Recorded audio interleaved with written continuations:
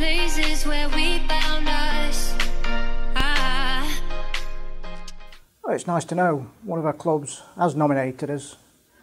The league, all the committee give up their own time to volunteer, so it's fantastic to get some recognition for our hard work.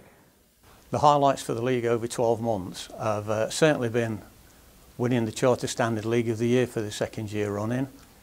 We had some excellent cup finals down at Moorways. The Moorways staff are really good. The pitches were excellent. The clubs presented themselves in a professional way. Some of the younger age groups, particularly, really good standard football. The referees' standard was excellent.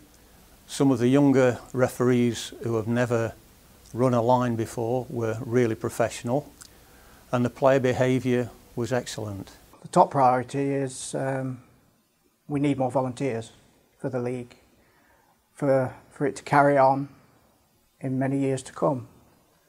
Improve communication with league and clubs